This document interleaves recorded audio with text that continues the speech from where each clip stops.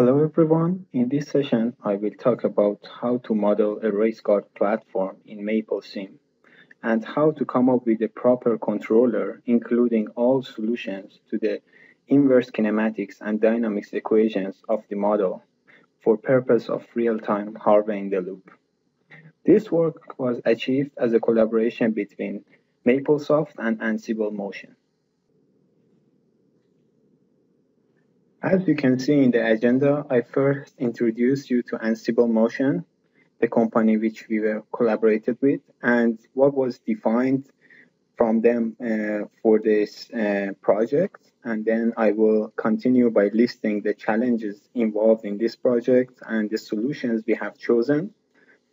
And then the presentation will be ended by demonstrating some results and the brief in product demo. Driving simulator technology is emerging as an integral part of the vehicle development process for motorsport teams and production vehicle manufacturers. AnsibleMotion is a designer and manufacturer of a high-end motorsports and road car engineering quality driving simulators. As you can see in the picture on the right, the 6 degree of freedom motion platform designed by AnsibleMotion has its own patented kinematics layout. The advantage of this platform over the commonly used Stuart platforms is extended linear travel distance, which maximizes the realistic feelings of the driver. So the final target of this project was to come up with the solutions for all joints of this simulator based on the error in the platform.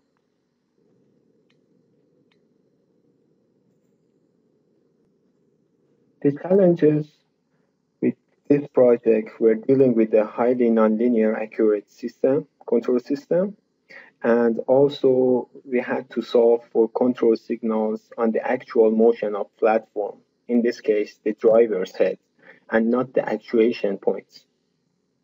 So Maple and MapleSim were suited for this project since modeling in these environments is easy and user has an access to parameters symbolically. And that means with help of symbolic and mathematical engine underneath this software, all system equations could be generated by executing some commands. And at the end, when the solutions were obtained, the optimized fast codes for the real-time Harvey-in-the-loop can be generated from the available templates of the tool.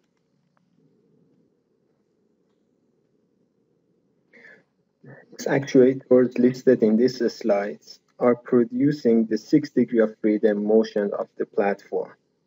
Surge and sway are the longitudinal and lateral linear motions of the platform. Yaw is the rotational motion, and the last 3 actuators are also moving the front and left and right corners of the platforms up and down with some linear actuators. Let's start with modeling of vehicle platform. A fixed frame and a subsystem containing 2 actuators for surge and sway movements. There are some vertical offsets between the components, as you can see here, shown with the rigid body frames. And the prismatic joints are placed as the actuators moving in the X and Y direction. The rotational movements of the torque drivers are going to be converted to the linear motion and are going to drive these prismatic joints. And these position sensors are going to read the displacements of each of these prismatic joints, or in this case, we call it actuators, and are going to be fed back to our controller.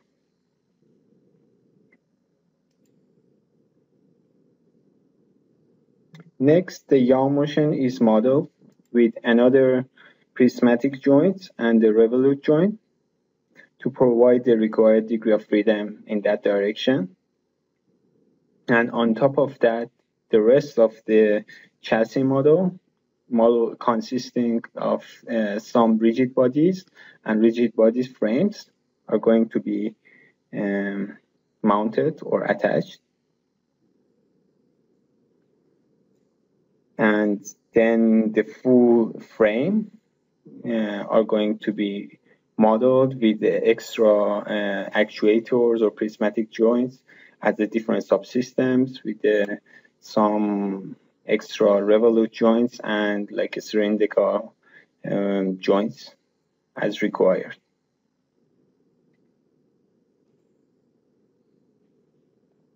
The last step before moving to the controller design was setting the inputs and outputs. As it was requested by AnsibleMotion, the inputs and outputs were defined by using signal routing components and different sensors, as you can see, like velocity, acceleration, and then position sensors. All components demonstrated in previous steps were grouped as the one subsystem, calling it platform, and two other subsystems representing the controller and inputs are part of our model to make the closed loop system.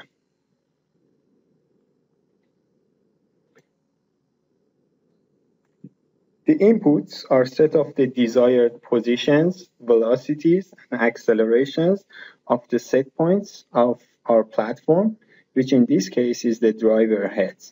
That means the point which is defined from CG points of the platform with some vertical offsets. Now we are in need of a controller which is responsible for generating the correct torques for all actuators based on the error between the desired and actual position, velocity, and accelerations of the set points. To produce the maximum realistic feeling, this controller block should include the inverse dynamics and kinematics blocks, which contain the solutions to the parametrically solved dynamics and kinematics equations.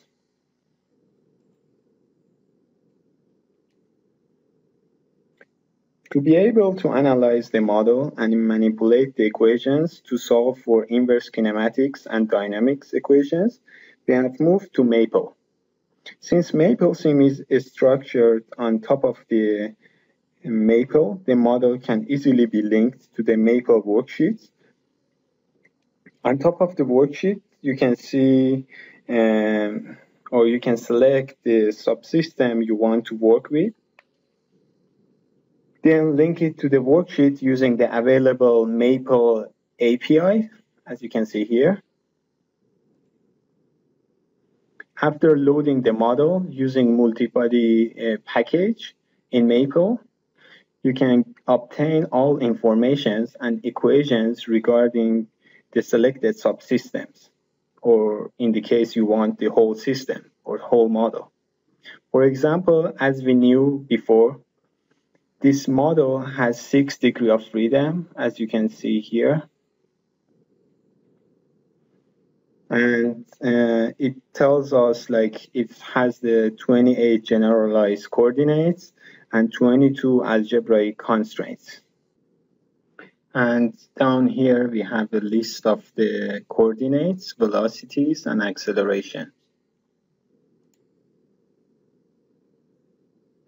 Then we continue by listing the parameters of the model and initial conditions and manipulating them to construct the separated lists for displacements, velocities, and accelerations.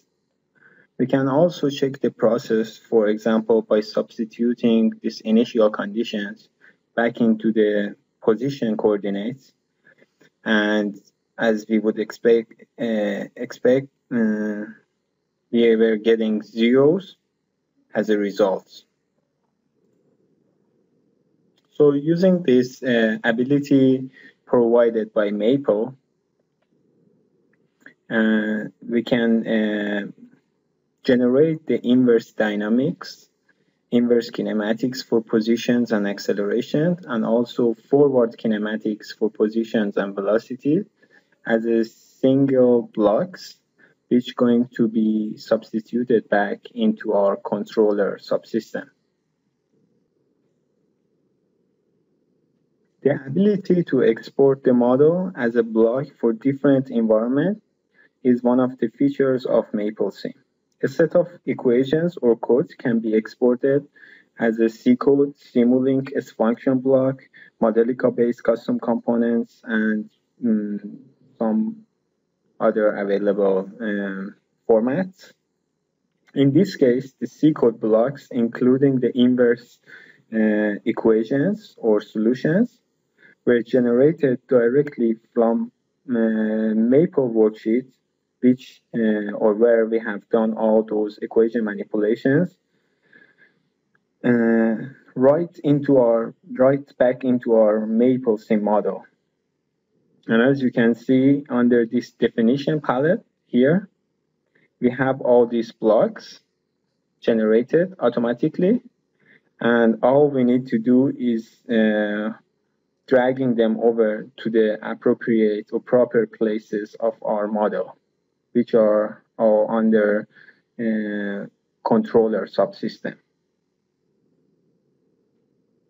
So just looking under the schematic layout for the controller, 5 user-defined blocks in the form of the C codes, and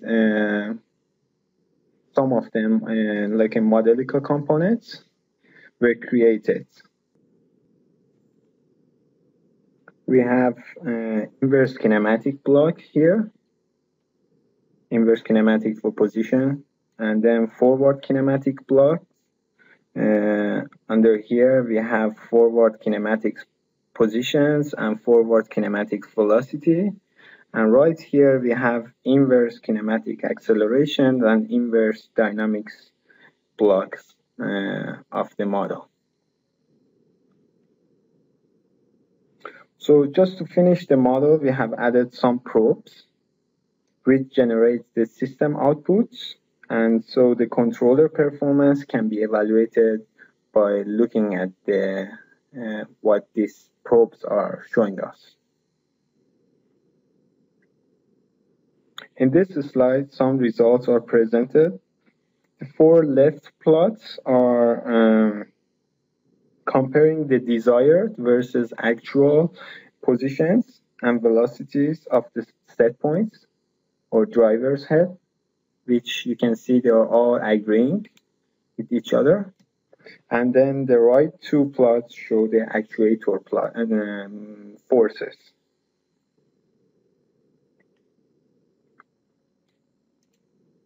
In this slide on the left, you can see the 3D representation of the platform simulating in the MapleSim environment. And on the right, you can see the actual hardware in action, which was designed by AnsibleMotion and using the MapleSim generated codes.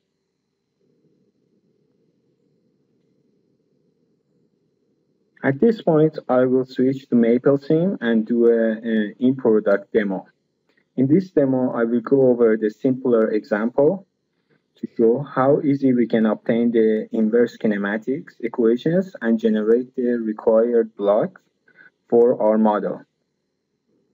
As I just mentioned before, the SWORD platform is also the widely known mechanism, which has 6 hydraulic legs, as you can see in this picture, connected from one side to the ground via the universal joints, and from the other side to the platform via spherical joints. Now I will show you what we can do using the general purpose symbolic computational environment. I want to solve for inverse kinematics of the each leg of this model. But before, let's investigate the model itself. So as I have mentioned before, the legs are fixed to the ground via these universal joints, and they are all sharing the common platform using the spherical joints on the other end. And these prismatic joints in the middle is going to act as an actuator. So we are in need of the inverse kinematic block, which accepts the x, y, z, which are the coordinates of the center of the platform, and giving us or producing the required positions or the length of each of these legs to get into the desired position.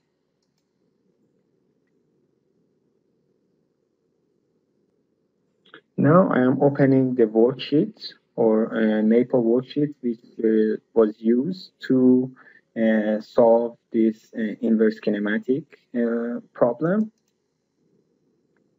As you can see on top of the worksheet over here, we have the model, and if we are looking for any specific subsystem, we can select it, the subsystem which is going to have like inputs and outputs. So there is a two-way communications between these two softwares, as I mentioned in the my slides. Running the link model commands, it's gonna link this worksheet to the Maple theme model.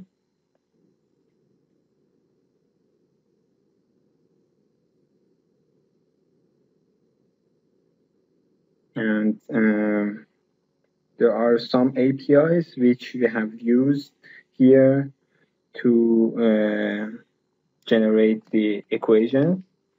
In this case, I just ran both API commands at the same time. So I linked the model and then got the multi-body equations and information of the system. Again, we have like 6 degrees of freedom as we knew before. And this model has 24 generalized coordinate system and then coordinates and then 18 algebraic constraints. Down here, as you can see, S1 to S6 are representing the length of each leg. Alpha and beta 1 to alpha and beta 6 are representing the orientations of the leg. And here, this X, Y, Z, and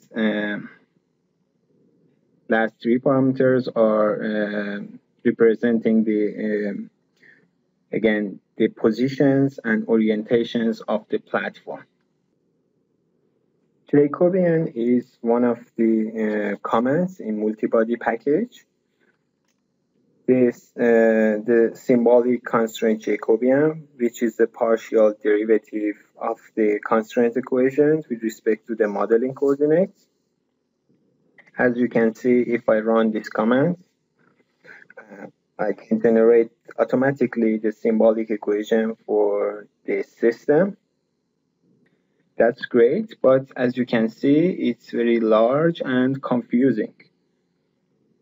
So here is another tool provided by Maple to inspect the system coordinates.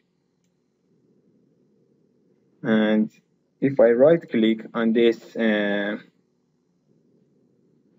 output and then going through here browse, it lets me to inspect the structure of these equations.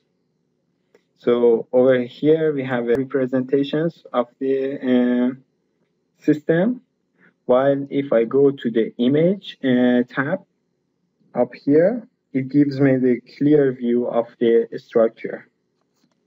So this structure is the function of set of the coordinates we chose to model the system.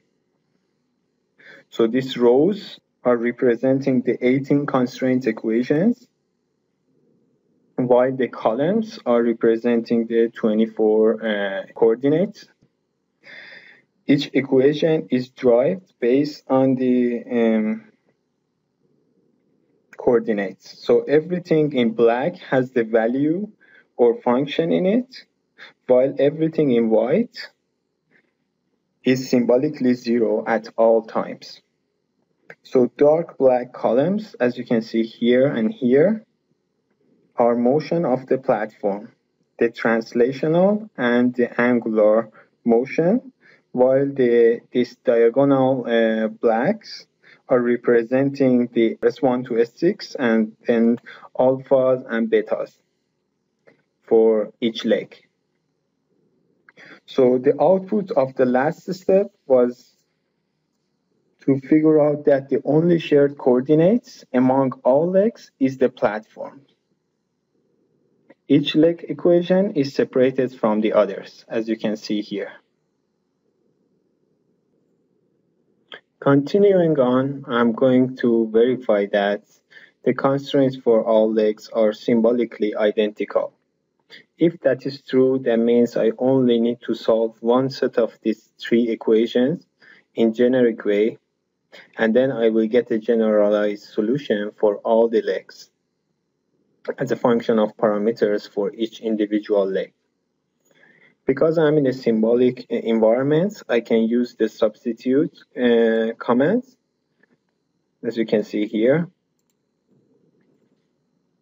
and ask to match the parameters between parameterized equations, and then match the variable names and run the subtract command and see what's the difference between like the constraints, position constraints for the leg 1 and leg 2. And as you can see here, I got zeros, which means these legs are identical. An intermediate step, I will level the platform, and then when system is simplified, then I will need to solve for three equations, as you can see here, as like a constraints equations for one leg, and then to find out what parameters are available in each of these equations, I can use one of the, again, API commands available in Maple, indets, give me the list of the parameters in each of the equations here. So here in this big list, I have three equations, as I mentioned, and here Maple tells me which parameters are in which of these equations. As you can see in the first one, we have alpha, beta, s, x, y, z. So looking at all three, x, y, z are shared, which are available data, x, y, z coordinates of the platform.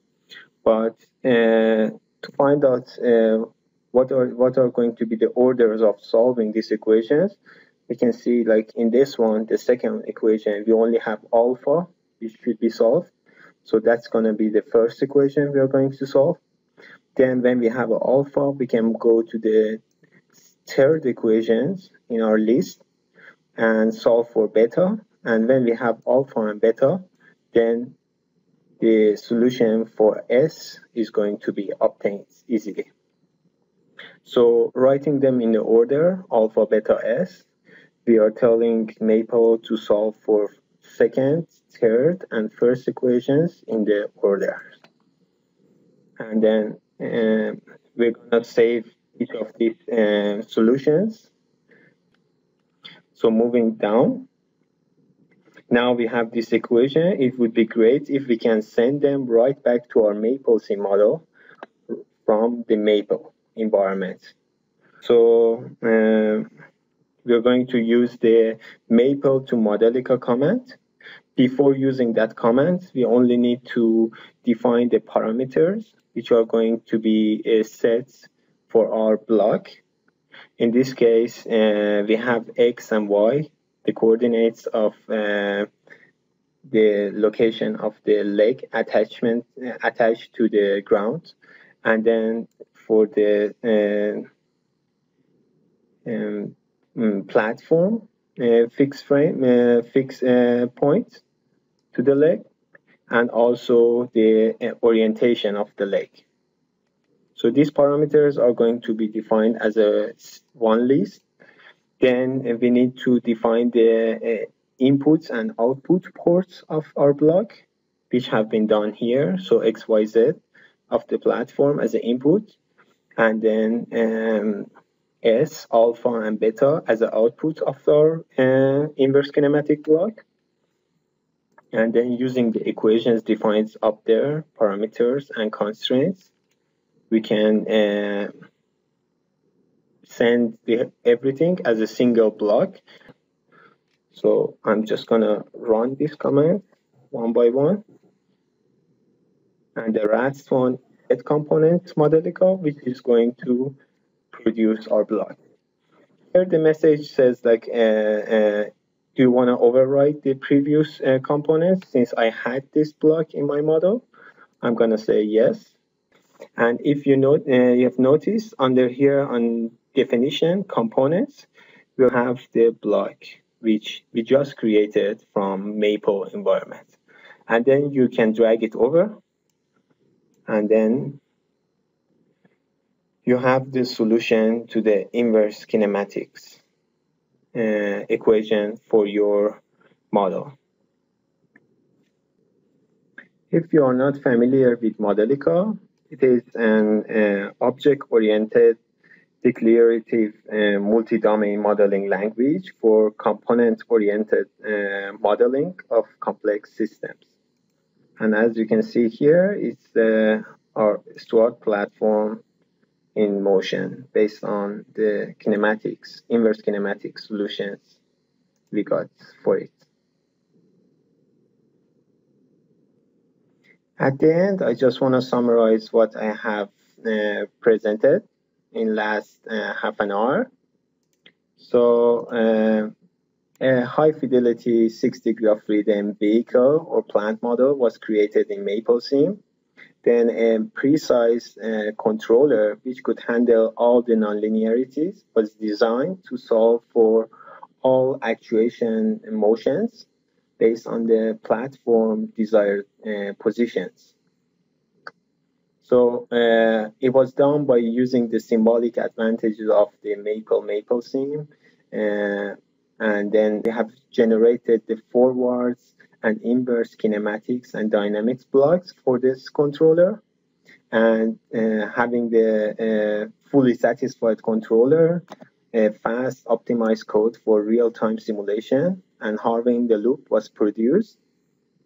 Through the in-product demo, I showed you how easy is modeling in Maplesoft and how you can use the Maple for manipulating all the system equations and solving for inverse kinematics problems or getting the solutions of the inverse kinematics. And some results have also been presented.